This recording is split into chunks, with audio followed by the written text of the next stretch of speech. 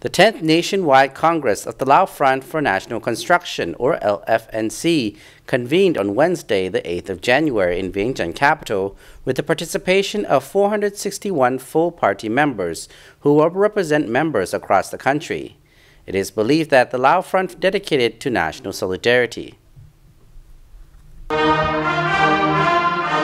The 10th National-wide Congress of the Lao Front for National Construction, or LFNC, convenes with the participation by Party Secretary General and President of Laos, Comrade Bounnhang Vorachit, Politburo member and Prime Minister of Laos, Thongloun Sisoulith, Politburo members Camrade Pany Yathotou, also former Party Secretary General and President of Laos, Choummaly Sayasone, as well as more than 460 honorable guests from central and local organizations nationwide are also taking part in the meeting.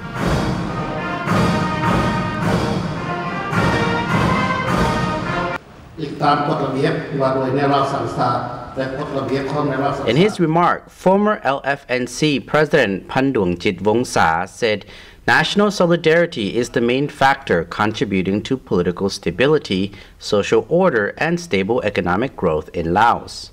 His report also summarizes all factors and situations that impact the Front's strategic missions, as well as national socio-economic development. It also highlights the Front's leading role over the past year in educating people of all ethnic groups, social classes, religions, sexes, and ages on the need for solidarity.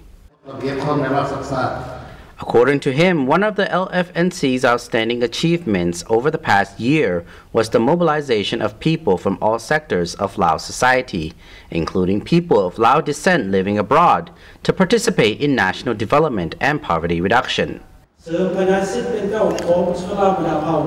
Acting President of the Lao Front for National Construction, Camrade reminded those present of the LNFC's responsibility to help maintain political stability and protect the environment, as well as Lao culture and customs. He called on the LNFCs to continue to disseminate party directions and government policies and regulations, as well as the decision